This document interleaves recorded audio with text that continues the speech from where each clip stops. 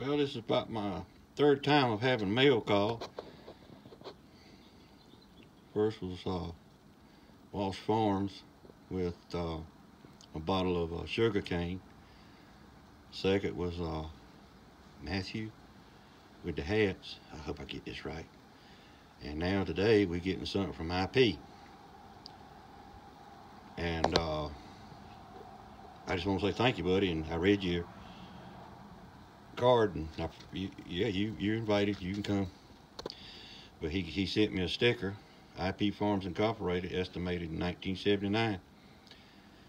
That sounded like a deal. That was the year I graduated from high school. Whoa, boy, that was a long time ago. I had a head full of hair, body full of muscle. Yeah, whatever. Anyway, I just want to thank Cousin Nelson for thinking about me and sending it to me. It was a surprise, and I appreciate it. I really do. Thank you, buddy. And tell Derek we said hey. Bye.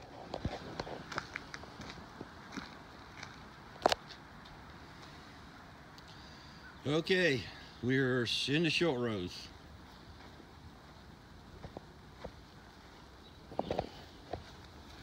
We have the chains on.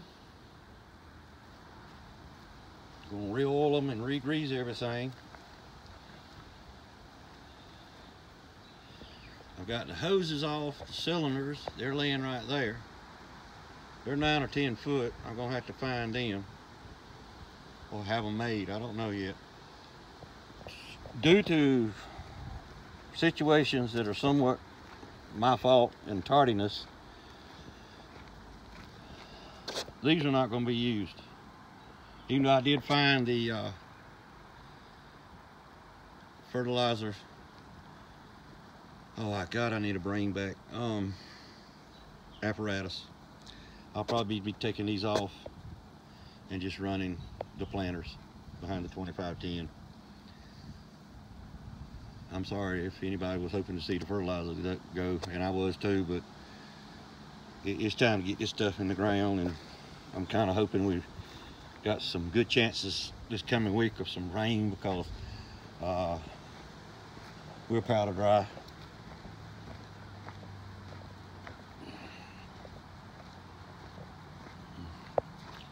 Got our fertilizer spread on these two fields and the fields in the back. I wanted to disc it in, but like I say, it's just so dry. I didn't want to keep flipping the soil around and moisture disappearing. So I hope maybe the fertilizer, most of it, if I remember from my younger days, will hang around. I think nitrogen sun might leach it a little bit. I'm not 100% sure. It's been, like I say, it's been a while. But there it is, boys and girls, ladies and gentlemen. 4-row John Deere 71 Flexa planter with short hoppers,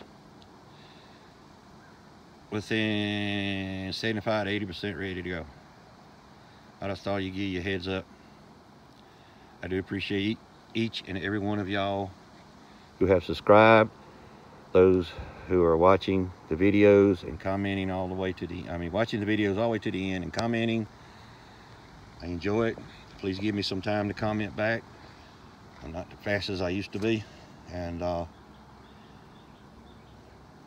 my cousin and I, we just thank y'all that you enjoy our channels. And I appreciate all y'all who went to visit with those whom I had put up as a post to see if you'd like them or not. And I thank you if you subscribed, and it's okay if you didn't. That's the beautiful thing about at this time in America. You do have a choice. You can choose. I don't know how much longer that'll last, but I'm hoping and praying that it will last longer than we hope so. I'm not going to get into politics. I've had enough of it. But anyway, to all who watch my channel, whether you're subscribed or not, thank you. I appreciate each and every one of you folks. I appreciate the over 1,000 mark, and we're heading, I don't even know where we was at. I am somewhat humbled and appreciative that all of y'all could take the time out of your day to watch something like this of two old people trying to farm. You know, those crazy desires that us over 50, you know, what is it? Over 40 thing. Of course, I always loved farming. That was a passion. It just wasn't happening for me in my younger days because of the economy, and some of it was my fault. You know, some mismanagement or misunderstandings. Yeah, we all understand. Plus, I was a little guy, and the big guys were getting bigger, and they were, you know, really going wild about renting land, and just got to a point where you'd be better off fishing than farming. Some of you will actually understand that. But I don't have no hate or animosity for anyone in that. You were just trying to survive. I mean, I've survived for the last 30-something years working for them, so I can't complain. A whole lot rather be here, though. Farming's real. It's a gamble, yeah, but it's fun. And it's the independence, the freedom, get up on a tractor and go to work.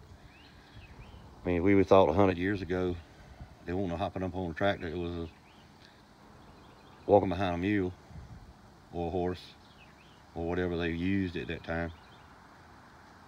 I mean, I look at these guys that, you know, 10 big acres, and they've got all this modern machinery, and I mean, you just think in less than 100 years, from some tractor with a brake, 2 brakes and a clutch and a motor, to almost can drive itself.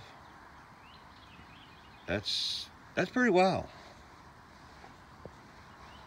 I mean, I was watching the Grumpy Farmer, and he didn't have no self-steering mechanism, but he had I think it was a 8-row Kinsey planter, and other than the rocks, he was sailing pretty good, smoothly. He was sitting inside a cab with air conditioning. His wife was across the hill picking up rocks, and she was sitting in air conditioning, and then when she was out there on the tractor again, she was in air conditioning.